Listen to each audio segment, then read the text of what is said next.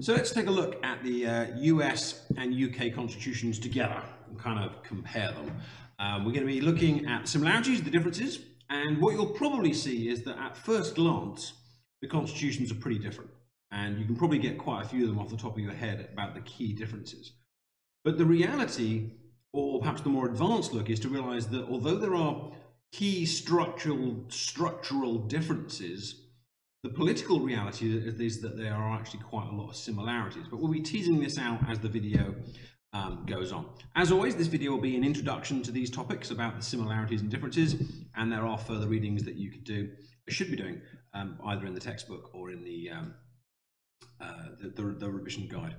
So a lot of the slides I'm going to be showing you today are going to be either repeated from my UK politics PowerPoint or from my US politics PowerPoint. So if there's anything here I go over too quickly or you want a refresher of, either go back and look at the US principles of the Constitution or the UK principles, because I go through those in more detail. But both of the constitutions come from very different places. The US Constitution was made by the Founding Fathers in the 1700s, and it's made at one point, at one time, in a brand new country where a group of people sat down and said, hey, we need to make a constitution, we're going to make it codified, and we're going to have this two-tier legal system with a constitution in it.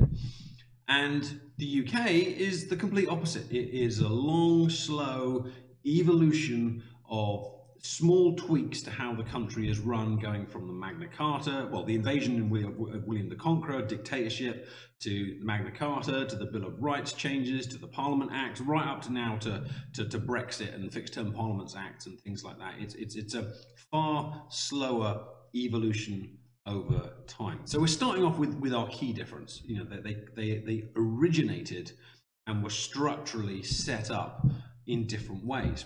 And a lot of these come down to cultural differences. The cultural differences often lead to the structural differences. So we're going to start off a little bit with the cultural ways that America is different to the UK, and then you can realize how this then leads to differences in their constitution.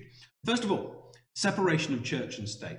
Now, one of the reasons America exists in its current form is because there was a group of, it's kind of a well-known story, there was a group of pilgrims that left the UK and Europe in search of religious freedom. They were tired of being told what to do by a king and a queen that believed in or a government that didn't have religious freedom. I mean, go back earlier to the time of Elizabeth and Bloody Mary, where the whole country's religion changed from Catholic to Protestant and back again. And there are countries even today in the world where there is an officially recognized faith of one kind or the other, or they're connected. And Britain, the United Kingdom, still has elements of this kind of connected church and state because of where it's come from. But in America, there is a definite constitutional and cultural separation of church and state. So, for example, in the House of Lords, you can see behind me the Lord Spiritual. The Archbishop of Canterbury, for example, is a member of the House of Lords. He can go there, and if he wished, he could speak on various issues. There's nothing like that in America. Each day, the House of Commons and House of Lords begin with a prayer, for example. So it's very much kind of built into the system that there is a kind of a religious ethos. Now, of course, you could then kind of go, well, hang on a minute, but America is now more religious than the UK is. Yeah, I know, weird, huh? Like, but technically, the rigidity of the separation is stronger in America than it is in the UK because of the cultural origins. They left the UK for religious freedom. They came to America because they wanted to go to a place where they weren't going to be told what to do and they could be free to be whatever faith they wanted to be, or none. States freedom is another cultural difference. So as you're probably aware from the previous videos, or should be aware, they started with a loose confederacy of these different states kind of very loosely bonded together. Didn't quite work, so they went for the United States of America. But you still have Texas and Florida and California and Ohio, and these are all separate states with their own governors, their own legislatures, their own kind of parliament, their own traditions, their own cultures, and the Constitution reflects that they are the United States of America, not just America. The clue is in the name there. So federalism is built in structurally because of the cultural belief in a state's freedom. The right to bear arms. When America was at its founding level, there were problems with defending yourselves, maybe defending yourselves from the government, defending yourselves from bandits, cowboys, Indians, you know, those kind of things. America was the land of the outlaw. Think the Wild West. And I know I'm kind of painting a slightly kind of rosy picture, but if you think of the Wild West, people had guns to defend themselves, to defend their farms, to defend their country. And therefore, there is a culture in America of I have the right to defend myself with my own weapons. And that then appears structurally in the Constitution. So the right, and of course, Britain is the opposite on both of these things. We don't have independent Scotland, Wales, and England in the same way, although you could argue we're getting there. And we definitely don't have a right to bear arms because in a way, we've always been under some sort of authority, whether it was the king and the queen or whether it's under parliament. There's never been a right in Britain for you to defend yourself against the state. We've always been a bit more authoritarian in that respect. And linked to that, the head of state. The Americans, when they set up, they wanted to make sure that they were free from tyranny, free from George the, whatever it was, fifth, I think. So the whole system is set up with checks and balances and a separation of powers to stop them having an overly powerful dictatorship telling them what to do. And you can see that cultural change in the system. We still have a queen, they have a president. Theirs is directly elected, ours is hereditary. And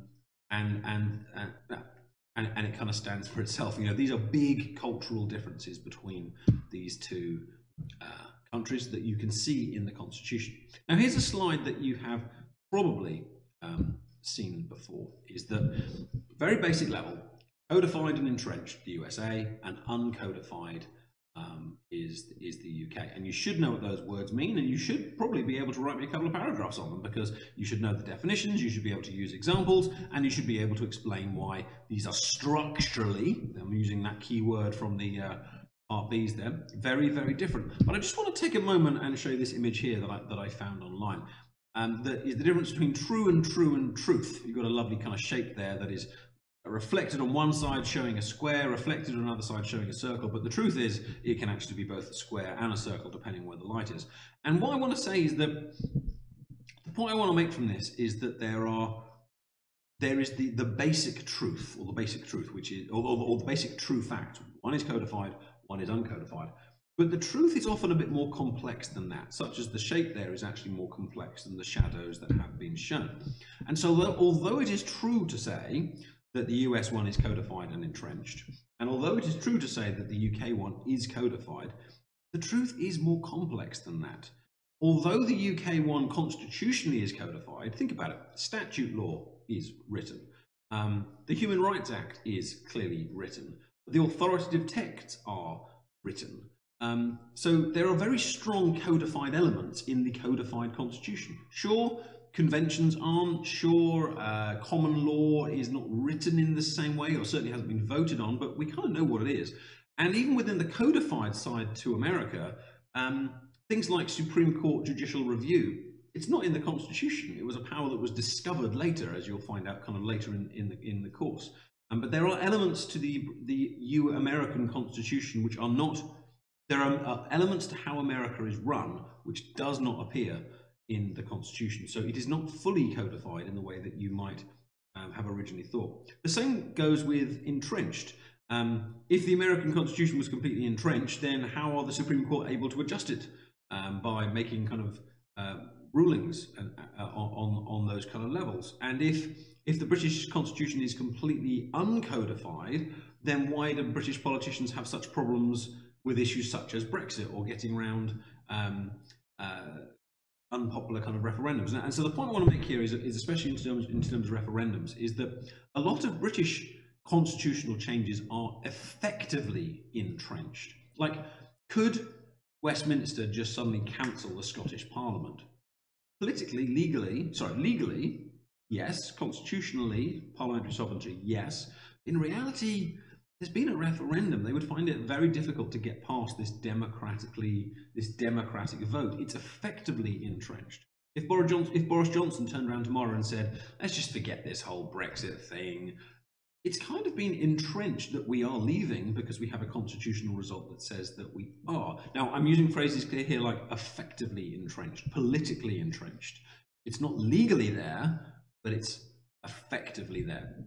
So you could write a paragraph that says, depending on the question, if the question says what are the differences, you're going to emphasize the difference between codified, uncodified, entrenched.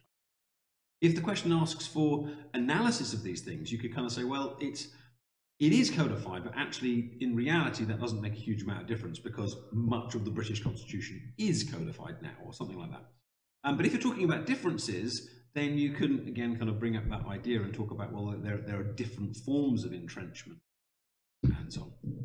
Let's move on. Let's talk about democracy for a minute. I just want to remove that blue one there for a second, if we can. Now, the British Constitution, in regards to democracy, is not as, theoretically, is not as good as the American system. Let's just have a look along this kind of table here. So, on the US, if you live in America, you can vote for the lower chamber. So that's the House of Representatives.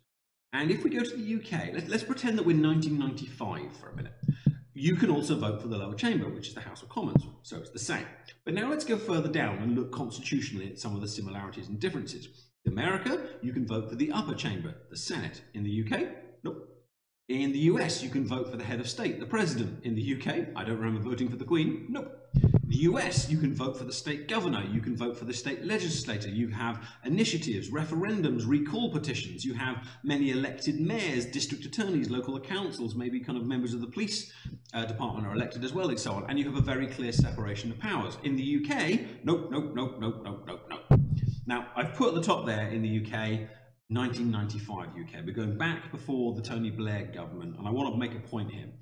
Britain is on a journey becoming a lot more similar to the US in terms of its democratic accountability. And a lot of that is down to the new Labour government of 1997 to 2010. Because if I then bring that little blue box back, if I can, you can see a lot has actually changed from the 1995 UK to the 2019 UK.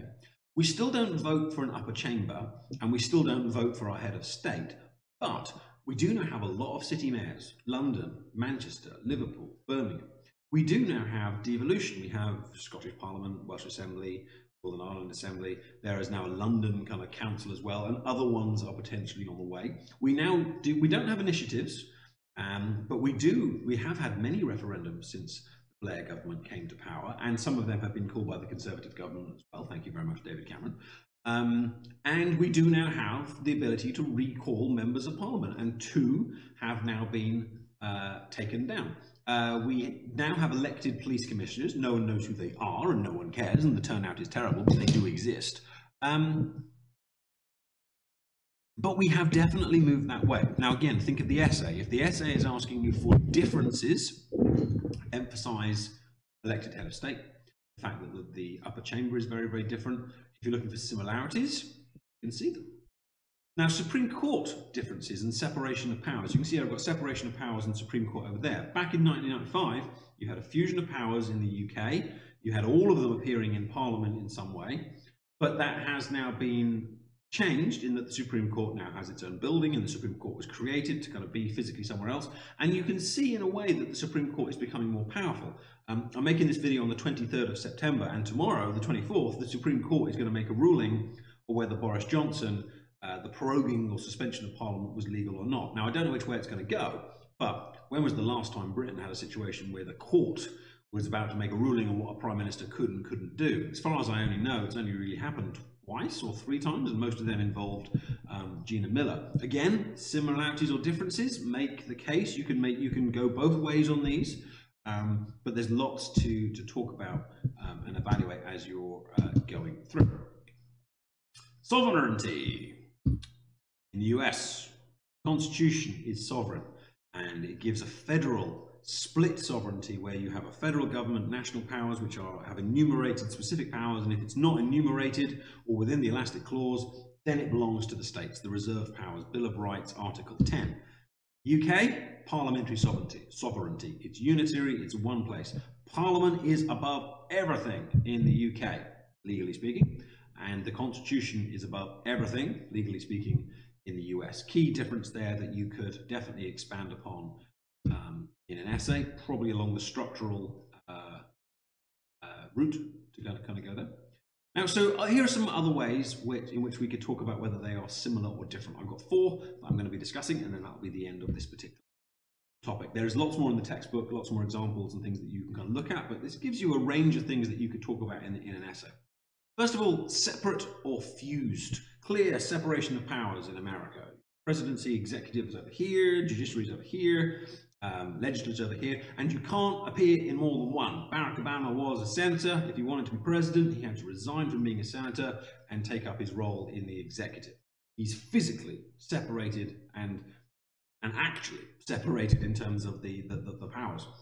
UK, his Prime Minister's questions. The Prime Minister, the executive, goes to the legislature, is in the legislature, she is an MP, her whole cabinet are all MPs, they all sit on the front row of the legislature, they are fused, they are bound together. And then take that even further, that means that Parliament, more or less most of the time, forget Brexit for a second, follows the will of the Prime Minister and the executive. They're not as nearly as independent. When the Prime Minister, with her majority, his or her majority in Parliament, goes there and says, we're going to do this with tax, or we're going to do this with education, Parliament normally goes with them because they've got an inbuilt majority and the whole government and cabinet are part of there. And if you want to get promoted in the House of Commons, you've got to, you know, suck up to your leader and you've got to follow the party whip and all that. But in America, you can get a legislature which is run by a different party than the president. Think right now, Donald Trump is Republican and the House of Representatives has a Democrat majority. So it's a very different structural difference that can lead to very different politics. So there's 2 differences there. The personnel is different, and then because the personnel are different, you end up with political differences as well in terms of how laws are made or the control that the executive has over the legislature. Obviously, Brexit is the exception because the executive really has lost control of the legislature over the last 2 or 3 years because of Brexit. But that is a unique issue that you should definitely be aware of and definitely write about and definitely talk about. But don't be fooled into thinking that this is normal. The second chamber, big differences here. You know, the Senate is elected slowly, a third of it every 2 years. The UK one, the House of Lords, it's appointed or hereditary. That's a huge difference. That is a huge difference in terms of, like, people will know, in America, people will know who their senator is. They will know who their representative in that upper chamber are and perhaps what they voted for and what they do. Most people in the UK probably couldn't name you 10 members of the House of Lords. They might be able to, but you know, you see what I'm saying? There's no ownership of that's my lord, that's not my lord, or that's my elements there. And the impact of that is huge. In the Senate, if the Senate doesn't go along with the law, the House of Representatives can't get it passed. They're equal chambers in the UK Parliament. It's like that. The Commons can overrule the Lords. They can only delay for a year. And when was the last time they did that? They're very, very different culturally, and then as a result, very, very different structurally as well. The Supreme Court. There's a lovely analogy in one of the textbooks that says that if the US Supreme Court is a bulldog or something like that, some sort of lion, then the UK Supreme Court is a chihuahua. Although they have the same name, Supreme Court, the reality is very different. The US Supreme Court is enforcing this codified, entrenched constitution, and they are backing up and making rulings that affect the whole of America and maybe overrule the executive and knock down state powers and all those kind of things like that. The UK Supreme Court doesn't have a constitution. It's not able to make these judicial reviews to strike down laws and to curtail the powers of prime ministers and presidents.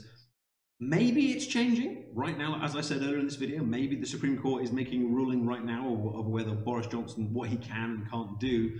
So maybe the UK Supreme Court is becoming more powerful, but we're still talking a chihuahua with a spiky collar rather than a bulldog. You could make an argument that they are becoming more similar, but the US one is still powerful. Like, think about the amount of people know who's on the US Supreme Court. People couldn't name you most members of the UK Supreme Court, or even any. Obviously, we know them because they're politics students like Lady Hale and other ones like that, but we are the exception. And lastly, the federal unitary devolution kind of differences. You've got that idea that, first of all, they're different because America is federal, powers to the federal system, powers to the states, and the UK is unitary. All the power is in the UK Parliament. Clearly different. You can make a paragraph.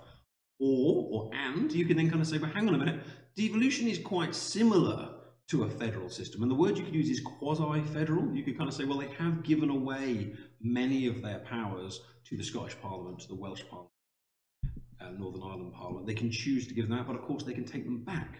The Northern Ireland Assembly hasn't been sitting now for a number of years. The GLC, powers were taken back. They've also increased, this is going the other way, they've also increased the power of the Scottish Parliament in 2016 under the vow that Gordon Brown and David Cameron made. When was the last time the federal government increased the powers of the states in America? Different presidents have kind of gone that way, but they haven't constitutionally changed those powers in the same way that there's like the flexibility in the UK system. So there's lots to talk about. The checks and balances, it's in America, it's very much built in from the very beginning. There are similarities, of course, the way the legislature can try and curtail the Prime Minister, the way the Supreme Court can overrule the other elements or kind of make rulings. You can also see it in terms of things like, basic things like select committees, kind of exist in both. But in America, they're far more clear, they're far more kind of laid out. In the UK, it's far more based on convention and far more based in the kind of the traditions that we have. So there you go. I understand in this video I haven't necessarily been as clear in terms of going, here are the similarities and here are the differences. But if you want to get really good marks in politics, you need to go beyond just a simple list of saying different and actually show really good understanding and kind of go, yeah, it's actually all a bit murky, really. There are clear differences, but actually are they all that different? Or there are clear similarities, but actually there are differences as they kind of go. So this is more a topic for you to kind of read about and think about and play with your paragraphs and play with the way that you think about these things and write something that isn't just B grade or C grade, but actually shows top level analysis and understanding. And hopefully this video or reading helped you to do that. Thank you for watching. If I've made any mistakes, put them in the comment section. If you liked it, don't forget to like it, and I will see you on the next one.